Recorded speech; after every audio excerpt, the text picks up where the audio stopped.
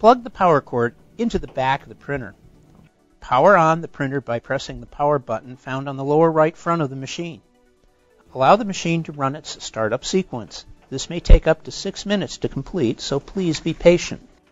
Upon startup, you will see the message Managed by Admin, 01 Office or 02 Home.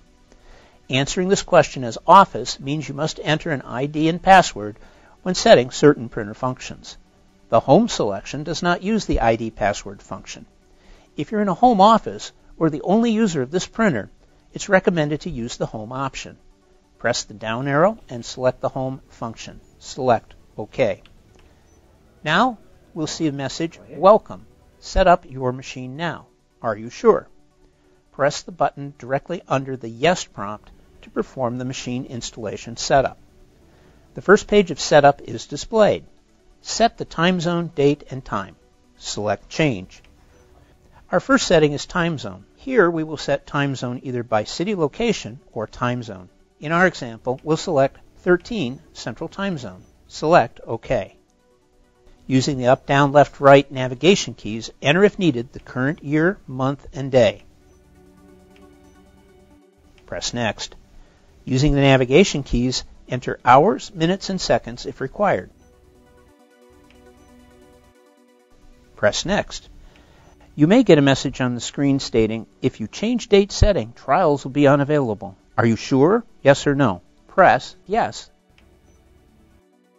Now you will be setting network IP address on your machine. Press Change. You will now be asked which network to select, 01 Wi-Fi or 02 wired network. And select Wi-Fi. Select OK. Starting network device will appear with a spinning icon. Please wait until the machine searches for wireless access points. This may take a few minutes. Once a list of wireless access points are discovered, highlight yours in the list by scrolling using the up-down direction keys and press OK. Now you will be asked for a pre-shared key. This is the Wi-Fi password. You will need to use the alphanumeric keypad to the right.